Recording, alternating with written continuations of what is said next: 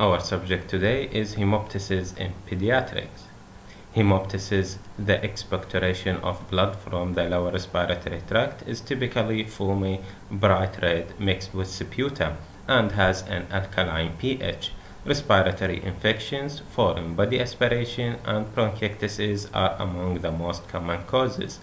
It may be associated with coughing and, in some cases, chest pain or sensation of gurgling or warmth.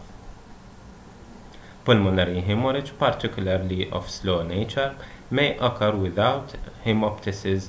Hemoptysis must be distinguished from blood from the nasopharynx and the GI tract hematemesis, which is often dark red or brown with an acidic pH.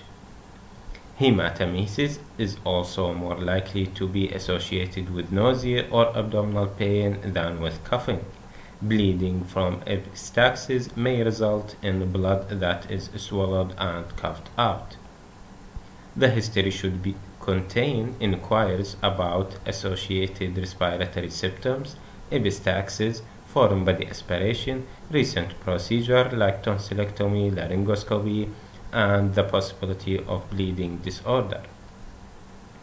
Children with certain underlying condition are predisposed to pulmonary hemorrhage that in some cases can be severe. Children with cystic fibrosis have the greatest risk of hemoptysis. Other at-risk disorders include cardiac disease, hemoglobinopathy, connective tissue disorder, coagulopathy, and immune deficiency status.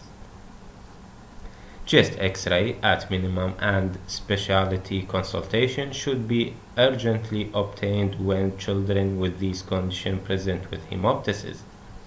How to approach to a child with a hemoptysis after performing history and physical examination?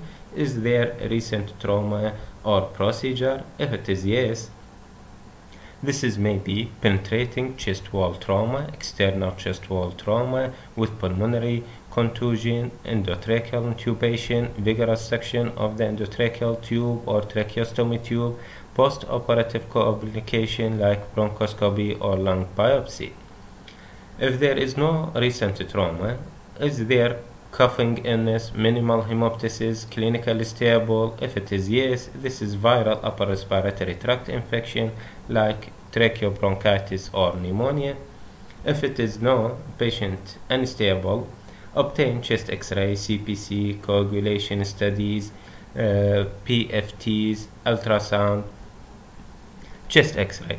Either it is abnormal, in this case this is maybe infection, pneumonia, lung abscess, TB, foreign body, congenital malformation like pulmonary sequestration, bronchogenic cyst, bronchiectasis, cystic fibrosis, vascular anomaly, pulmonary renal syndrome, Gut-Pasteur syndrome, granulomatous polyangiitis, Wigner granulomatous, other causes of diffuse alveolar hemorrhage, other immune disorder, pulmonary hypertension, other cardiac disease, Henier syndrome, idiopathic pulmonary hemosiderosis, and pulmonary infarction or tumor.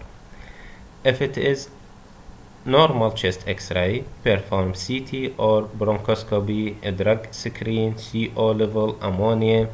Differential diagnosis may include foreign body, congenital malformation, pulmonary sequestration, bronchogenic cyst, vascular anomaly, bronchitis, tracheobronchitis, other cases of diffuse alveolar hemorrhage, pulmonary embolus, coagulopathy, pulmonary hypertension, primary, cardiac disease, prematurity, toxic inhalation, CO and O2, crack cocaine, hyperammonemia, intracranial hemorrhage, tuberous sclerosis, factitious or idiopathic.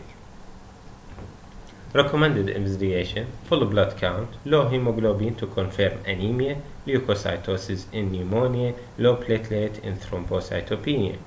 Coagulation study with the INR, PT, PTT in cases of coagulopathy.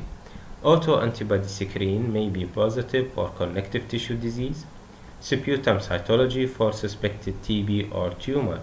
Chest X-ray, the most valuable investigation to find the cause of the hemoptysis. Sweat test for suspected cases of cystic fibrosis. bronchoscopy and high-resolution CT scan of the lung in unclear cases of hemoptysis. Top tips. Hemoptysis in young children is usually caused by benign conditions such as vigorous cough. After a careful history and physical examination, chest X-ray should be performed. If the diagnosis is not clear, bronchoscopy and chest CT scan and referral to chest specialist. A child with hemoptysis and high fever is most likely having pneumonia. The low-pressure pulmonary system tend to produce a non-profuse hemoptysis, while the bronchi, which are at systemic pressure, tend to produce more massive bleeding.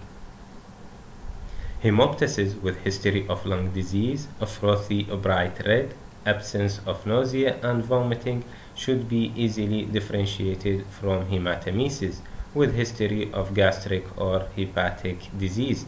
Coffee ground, brown to red, presence of nausea and vomiting mixed with food particle. About 5% of patients with cystic fibrosis may develop hemoptysis, which may recur. Tuberculosis is increasing disease. The disease should not be forgotten as a cause of hemoptysis. Red flag. When child present with a hemoptysis, look for clubbing of the finger to identify cystic fibrosis. Young children under 5 years swallow their sputum, and the minor hemoptysis may not be obvious unless the hemoptysis is massive. Be aware that among obscure causes of hemoptysis is left ventricular heart failure or mitral stenosis causing pulmonary hypertension.